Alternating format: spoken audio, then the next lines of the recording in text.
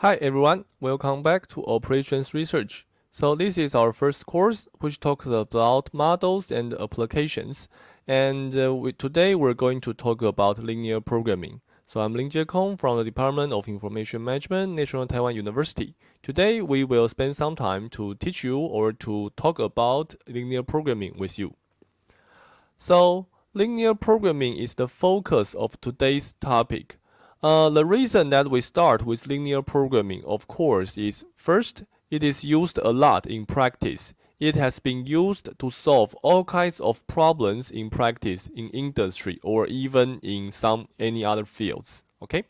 It also has very nice, very beautiful mathematical properties. So we don't have time to talk about all of them, but we will talk about them a little bit.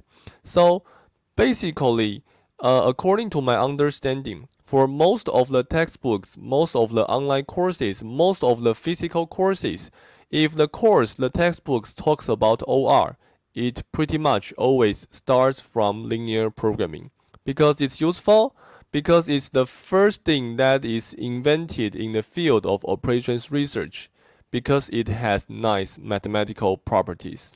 Okay, so what we will do is that we will focus on what kind of practical problems may be solved by linear programs. Okay, so in this particular lecture, we focus more on applications, focus more on how to apply linear programming to practical problems. Okay, and the way of doing that, the way of problem solving is through formulation.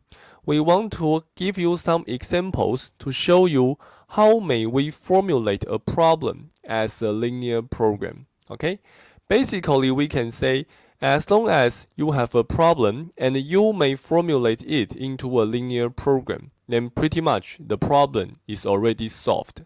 Okay, so as long as we are able to formulate linear programs, we are able to solve a lot of problems. So that's pretty much what we plan to do for today. Okay, so later, the first thing we will do is to talk about terminology. We will give you some definitions for some terms that we will use throughout the whole course. So we need to first have some common languages before we may do some further discussions. So we will also do some other things. For example, to talk about graphically how may we understand the way to solve a linear program. How to distinguish different types of linear programs. Basic situation, infeasible, unbounded. We have different types of linear programs.